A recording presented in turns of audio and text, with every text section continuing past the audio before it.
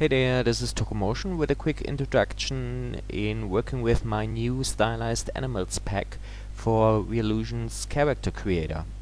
Well, if you purchase the pack from Reallusion's marketplace or content store, you will and install it in on your system, then you will find the corresponding CC projects in your Actors Project tab, clothed, and then you have the folder Tokomotion and the Stylized Animals Volume 1 folder with all the characters that you purchased.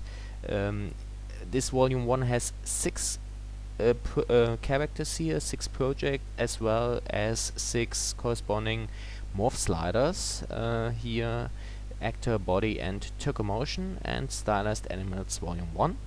And here you can see the sliders with the icons for each character, and you can apply these morphs to any any CC character you want.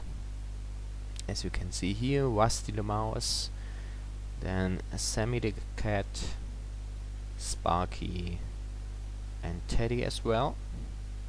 Well, I would always recommend to start with the CC project because I included some custom textures as well as a tail for each character, except for Henry the Frog. He hasn't a tail, so he just has a custom frog texture. So well, my suggestion is always start with a CC project and then move on. You can of course start giving the character some cloths here. Just let me give it a pant, so maybe a short will work.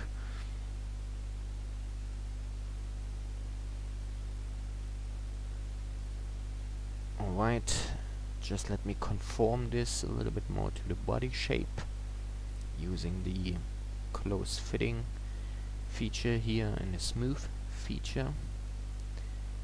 And then maybe we can also apply a shirt. I think the tank top will work quite good on Rudy.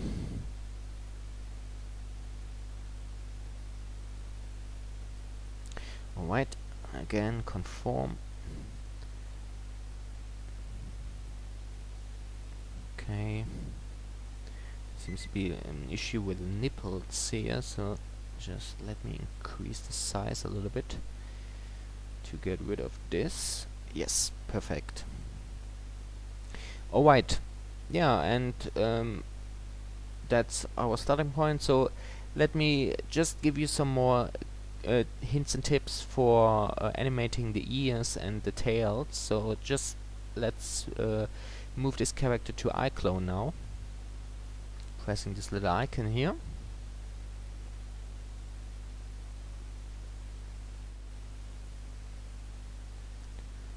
Alright, and in iClone, just let me move a little bit closer here to Rudy. So in iClone you just need to use the face puppet to move the ears. So just go to the animation tab here and open the face puppet, and you can of course apply any profile you find here in the puppet. So if you apply Christian, for example, then you can create any kind of facial animation for the character.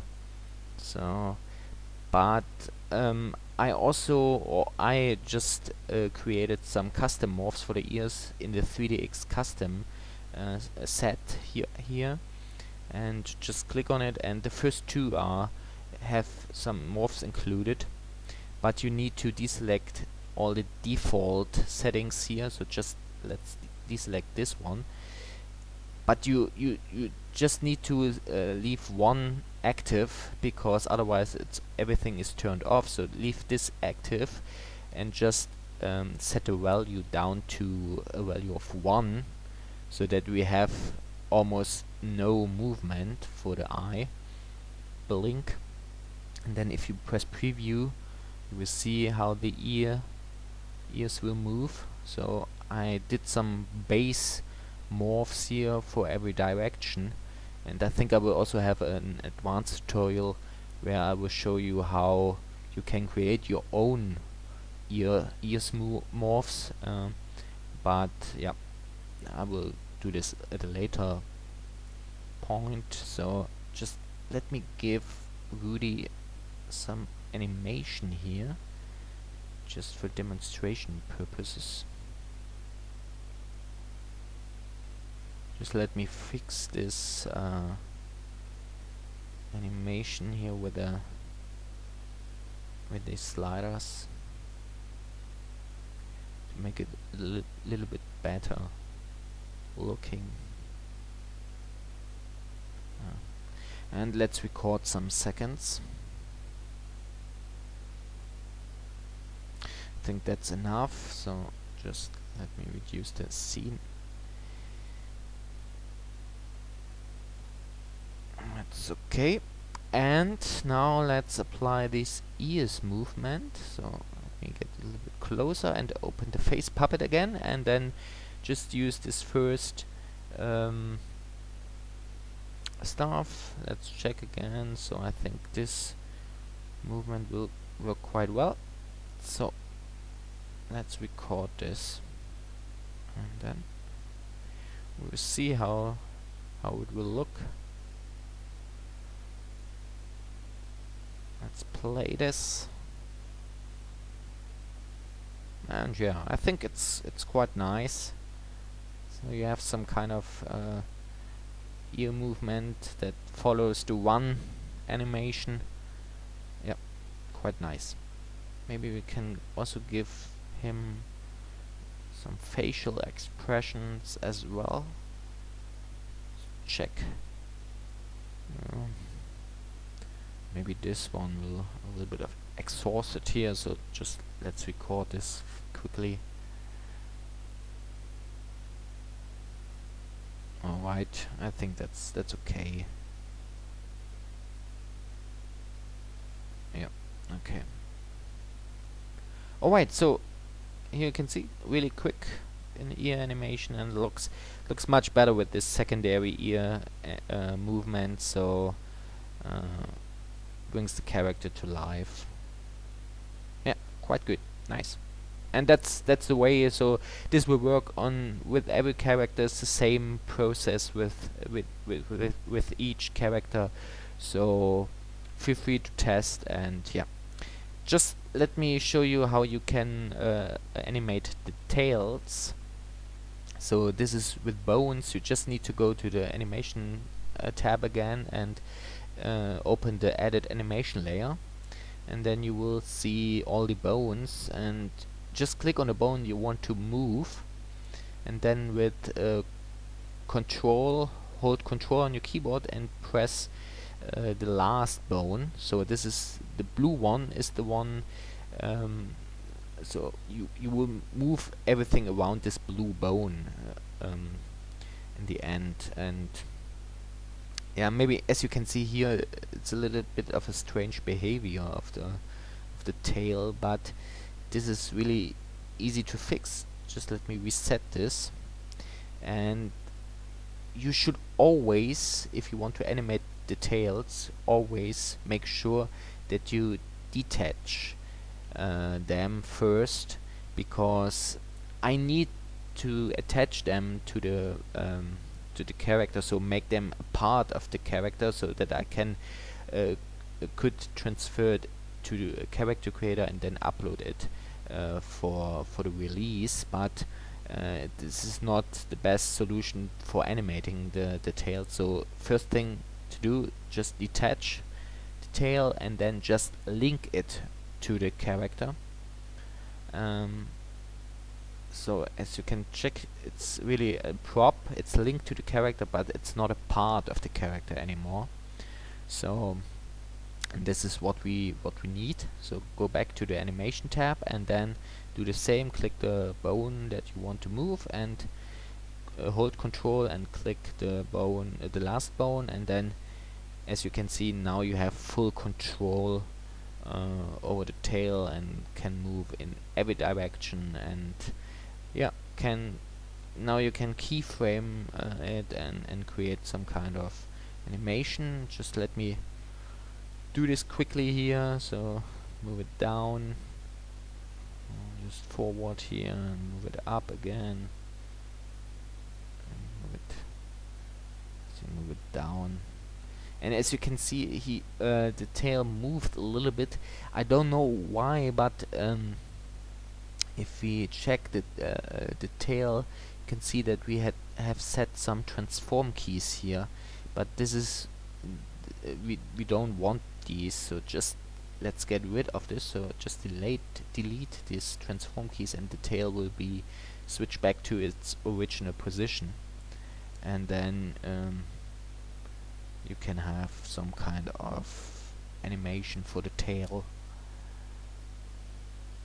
And it's really easy, and yeah, it's really up to you what you want to create with these bones, but it works, and it's really easy to do. Yeah, I like this ear movement here, quite nice. Alright, so I think that's it for Woody here. Just let me load, I think, Sammy the cat. Yeah, let's load Sammy, because he has his tail is a little bit longer, and here, as you can see, he has also a custom texture with a little bit of a fur stuff, and he also has whiskers, and also Rusty the mouse has some whiskers that you also can animate if you want. So just let me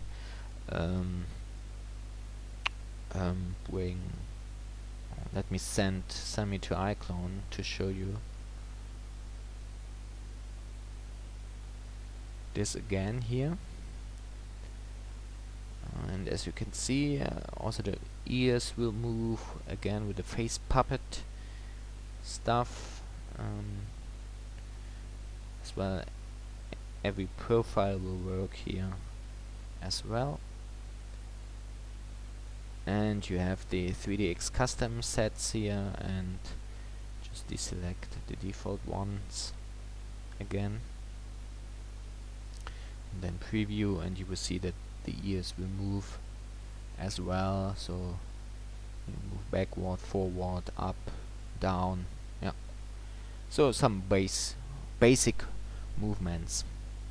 Alright, and the same for the tail. So again with bones. First of all, just detach it from the character again, and just link it to the character again, and then go to the animation tab here, and just let me reduce the bone size a little bit. 5, perfect. And then press the bone that you want to move, and hold control, and then you have this blue one, and you can move around this bone in any direction. Yeah, really easy and really nice, I think. Alright, so this is the same for the whiskers as well. So they are also set up with bones, and as you can see here, they are also attached at the moment to the character. So if you want to animate them, please detach them first and just link them to the character's head, and then you can do the same with the edit animation layer. Just let me reduce the bone size again, and then click on the bone you want to move and hold control, click, and then you can move these whiskers as well and create some nice keyframe animation with it. Alright, yeah, I think that's it for the ears and tails and whiskers. So maybe just let me real time smooth it so that it isn't that edgy anymore. Yeah.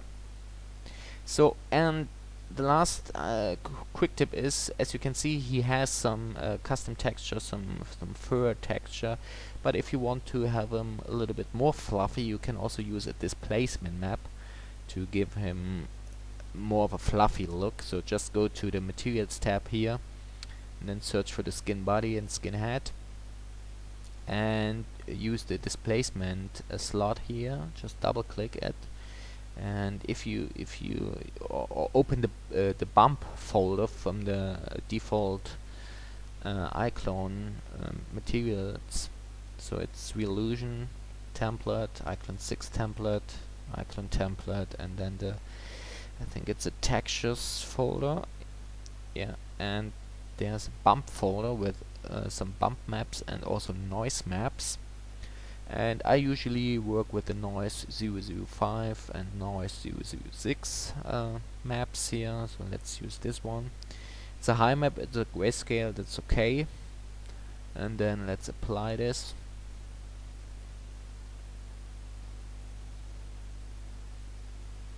Alright. It's not that, we just need to adjust some settings here, so scroll down to the tessellation level and increase it to 10. And I think also the multiplier can be increased a little bit. And it's not perfect, so we just need to tile the map. So go to the tiling here, and there's a value of 20, and 20 will work quite well, and you can see it's really has become a little bit more fluffy, and so you can do the same with the head now.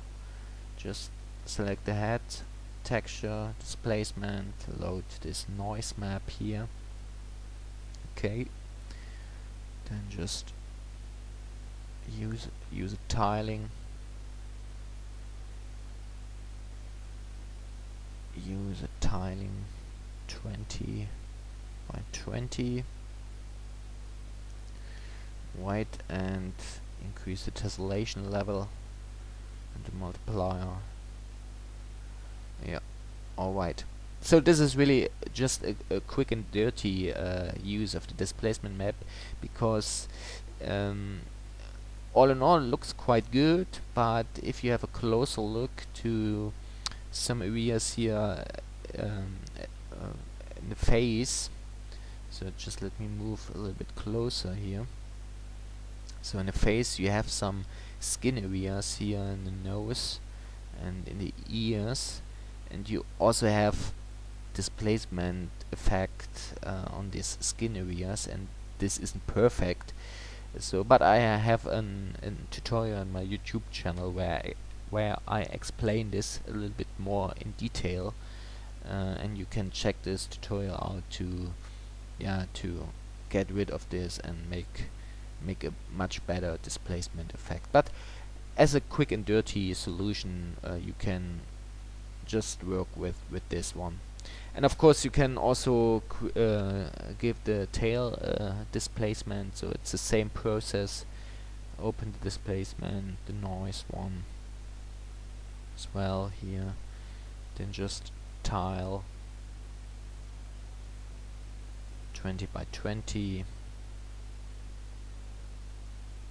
right, and increase the tessellation level and the multiplier, and you have a really nice fluffy tail.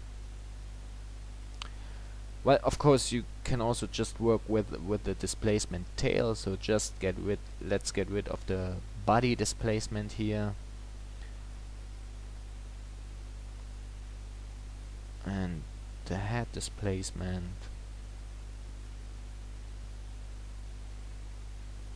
So you just work with the default texture of Sammy and have this fluffy tail. It's really up to you what you want to achieve. Alright, that's it for this quick introduction. If you have any questions or feedback, I will provide a link to the Revolutions forum, where I create a special thread for the Stylized Animals Pack here, and you can go there and ask stuff, and I will try to answer as soon as possible. Yeah, feel free to like and subscribe, and watch out for other tutorials and quick tips. and yeah, of course, have fun with the characters and enjoy. And I'm really interested in your creations, so feel free to share them and send me a link or whatever. And yeah, so thanks for watching and have fun.